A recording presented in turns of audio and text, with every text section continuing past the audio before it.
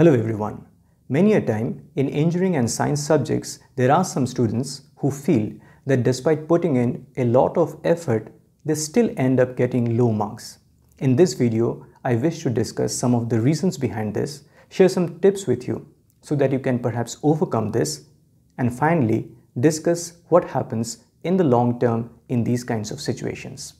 So first of all, getting into the reasons. Well, there are some generic reasons like the innate examination temperament, the innate ability to sit in an examination hall and perform well. This is a question of nerves and something which has to do with perhaps a little bit of your own physiological response to stress in a very time-bounded fashion. There is not much that you can do to overcome this kind of a natural instinct, so to speak, but we should not give up by saying this. Okay, there are a lot of other factors involved and I wish to discuss them in a little bit more detail. Another reason is that besides the examination temperament is that you see, when we are talking about these kinds of examinations, especially at the undergraduate level, there is, whether you like it or not, there is a bit of history involved in every student's academic trajectory, meaning to say that there is the question of how the student's brain has evolved starting from his or her school days. How is his or her innate mathematical preparation, because in many of the cases this kind of a situation arises in more of the problem solving oriented kind of questions or question papers. Again, what has already happened in your academic trajectory, you cannot do much about it. Of course, you can try to take some corrective measures and we'll get into that. Now, when we say these kinds of generic things, it doesn't really help you. Okay, so beyond that, okay, regarding your current status, the current things that you can do and cannot do, what are those? So are there any reasons in that scenario? Well, yes. So my first and foremost and perhaps the most important point is that when you are thinking that you are putting in a lot of hard work, try to introspect a lot whether that kind of hard work is perhaps actually a bit of a slog.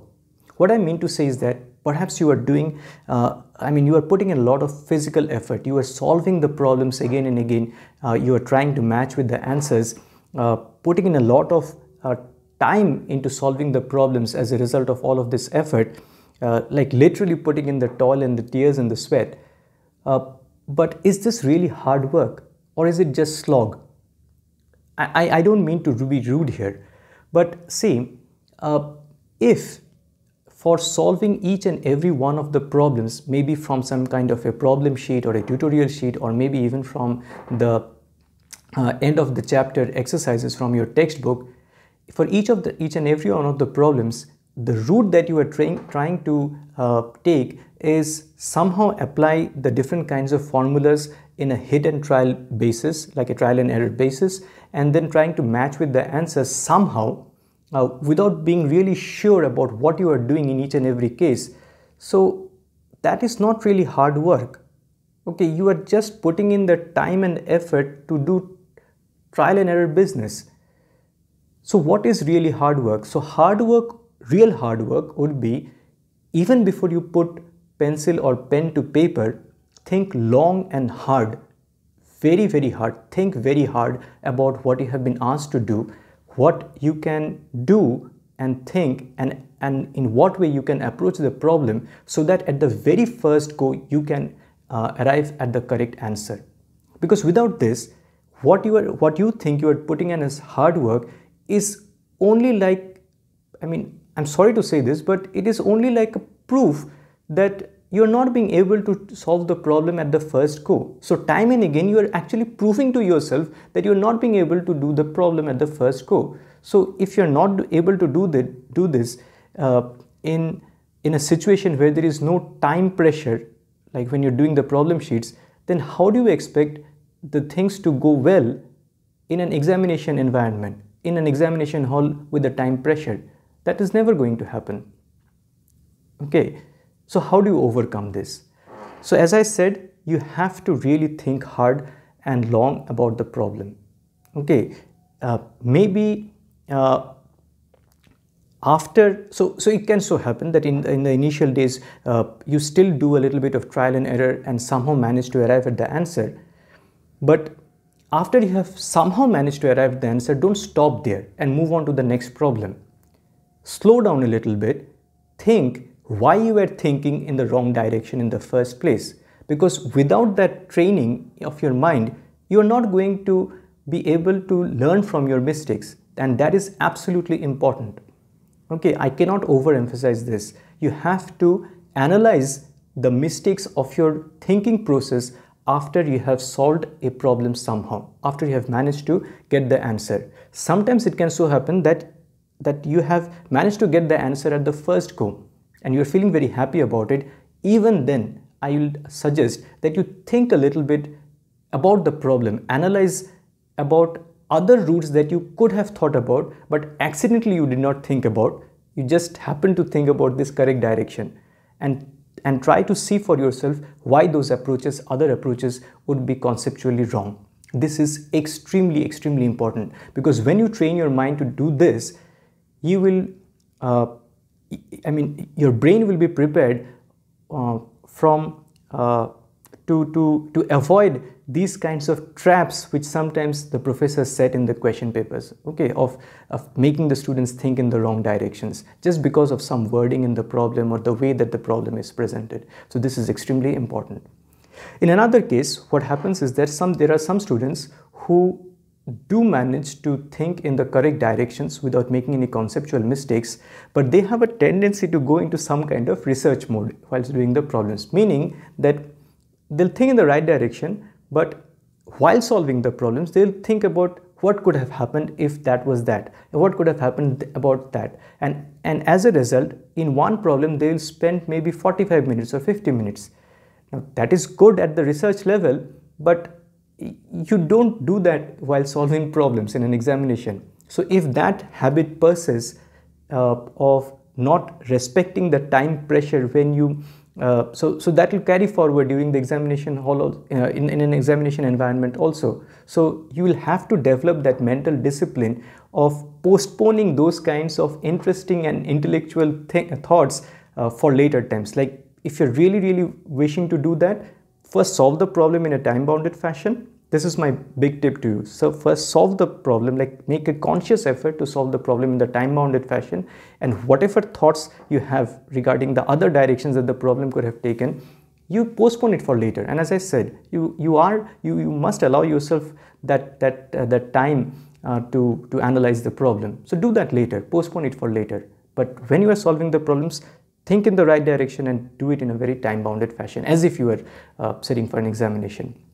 And the thing is that unlike your coaching institutes where you sat for many, many mock tests, here there is nobody to give you mock tests in an engineering or a science class.